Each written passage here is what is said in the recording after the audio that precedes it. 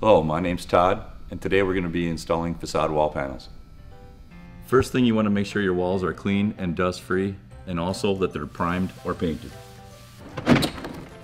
Unroll the panel and leave it flat overnight to relieve any bowing. Make sure the panel is clean and dust free before installation.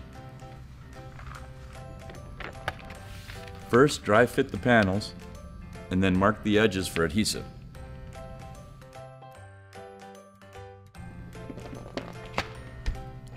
Depending on your layout, the panels can also be installed horizontally. Start by placing a bead of glue about 1 inch inside the line, then fill in the middle.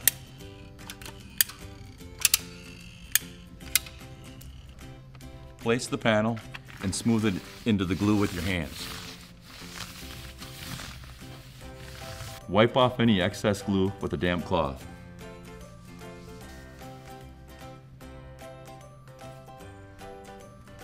To ensure the panel doesn't slip as the glue dries, you can use a small nail or tack to hold the panel in place.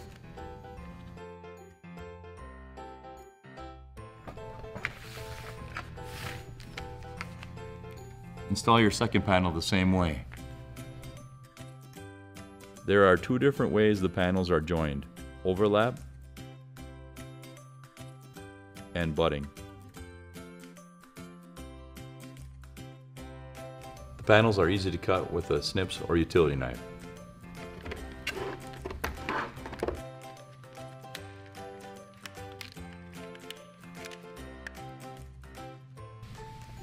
As the glue is drying, check your panels to make sure they're staying in place.